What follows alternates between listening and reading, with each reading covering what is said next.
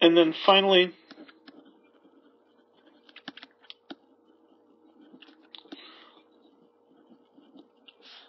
we have theories and models. And so what we're saying here is that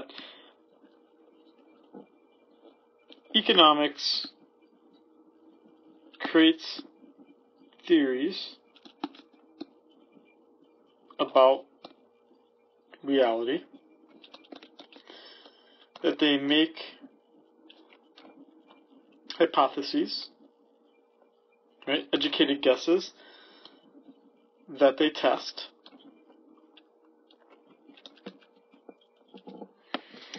and the theories form a model.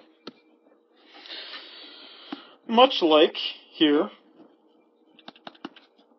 what you may have learned in high school or even in some of your intro science courses, what we call the scientific method. And economics, controversially so sometimes, does follow the scientific method, meaning that we have certain theories about how the world works, and then we test those theories. So what you're going to see throughout all of these chapters in the book is that these are really just models about how we think the world works. It may be wrong, and you can create tests of how they could be wrong. And that's, in some part, the excitement about what economics can do.